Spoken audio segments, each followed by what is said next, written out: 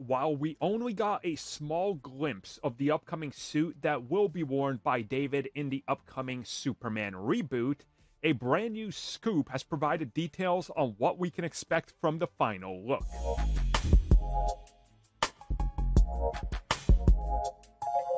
So while nothing is official here, what we are talking about is insiders, and one that's a little bit more trusted because, as far as I can track it down to, this one person was responsible for leaking details in regards to the Daredevil suit that we would see. And when we finally saw the set photos from Born Again, it was a 99% match. So maybe there's something here, maybe there isn't, I don't know. But let's get to the suit. Apparently, this is what the final suit is going to look like and be based on. Not exactly like this, but very close and inspired by this. Now, if you look at this, it's a lot more of what you would consider a modern Superman suit. The key takeaway here for me is the lines. If this is true, and I think you get a hint at these lines that are like separating elements and patterns in that close emblem look, I kind of see it, I think. If this is true, then clearly Marvel Studios' influence with the layers, which I'm always a fan of because I like that separation.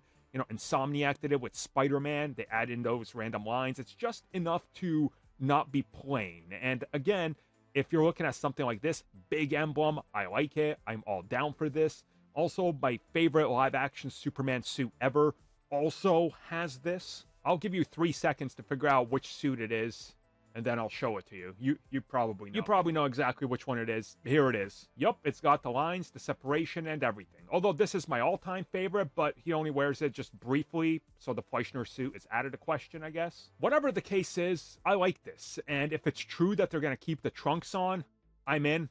I am a fan of the trunks, but I can also do without it. It's whatever. I just like it. I think it adds a good element of separation. If the belt is red, I don't think you need trunks, but if the belt is yellow, I think you need the trunks because it looks a little ridiculous without it, just this yellow thing on there. That's my own personal take on it, though. Whatever the case is, what do you guys think?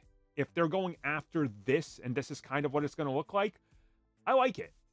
I'm honestly down for this design. I think it's a good direction to go in.